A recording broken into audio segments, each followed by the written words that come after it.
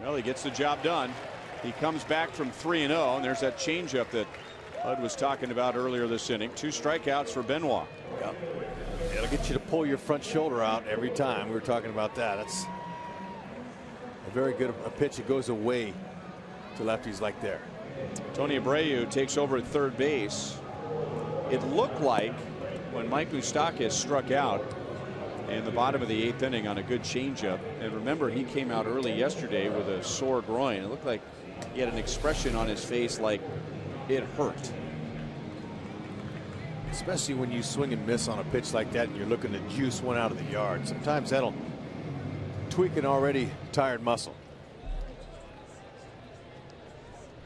Yeah, see that at the end of the swing? Yep.